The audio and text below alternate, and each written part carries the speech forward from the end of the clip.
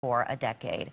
A 3-year-old boy with cancer is painting, and his parents are auctioning his art to help pay medical bills. Liam Merrick has a tumor on his kidney, and he had a bone marrow transplant earlier this month. His mom says that painting helps Liam forget about the pain. He doesn't care about what's going to happen 10 minutes from now.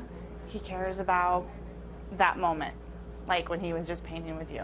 That's all he cared about. He didn't care about the fact that in probably another couple hours they're going to come in and poke around on him and it's going to hurt. He just lives for that moment. You know, his medical bills are more than $500,000. So you can find the auction if you're interested on Facebook. Look for Miracle Boy for a Cure Team.